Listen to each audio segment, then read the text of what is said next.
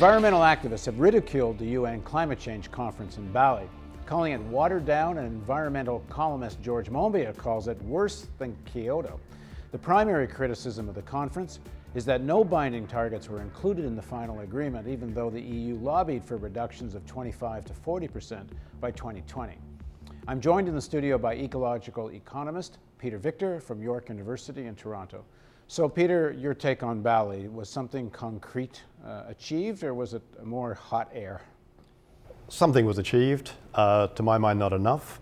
The parties agreed to how they're going to continue to talk to one another over the next 2 years with the intention of having something in place when the Kyoto Protocol expires in 2012.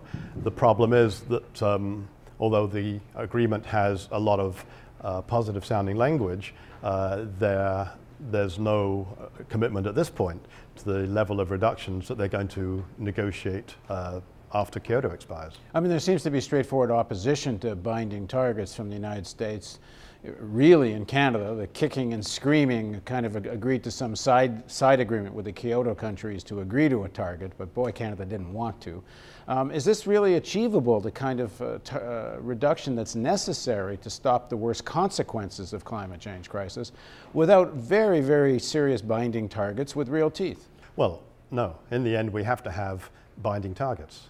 We've got to get very, very significant reductions in greenhouse gas emissions globally. I think that's very clear from the latest report of the International Panel on Climate Change. So, and that was one of the positive things that perhaps came out of Bali, was the countries agreed to accept the IPCC's latest report as the state of science. So that was good.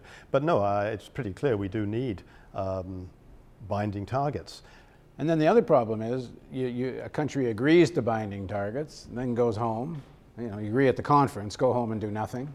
Go home and pass regulation that on the face of it is supposed to get you to the binding target, but in fact never does. So why don't we get into the real substance of, if we're going to hit the targets that are necessary to hit, that scientists are telling us by 2050, I think the scientists want an 80% reduction based on 1990 levels. Do I have my something like that numbers right?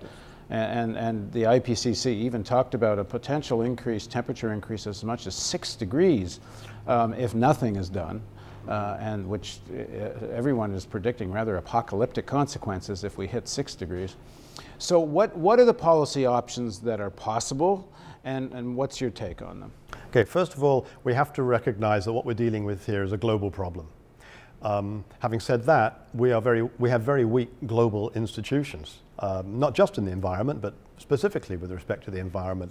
So we're in the middle of a real struggle here. We're trying to deal with a global environmental problem relying on nation states, which 500 years, 600 years old is an idea, and it's a very bad match. And that's why I think that the negotiators are having such difficulty making the kind of progress that we'll need to make to solve this problem.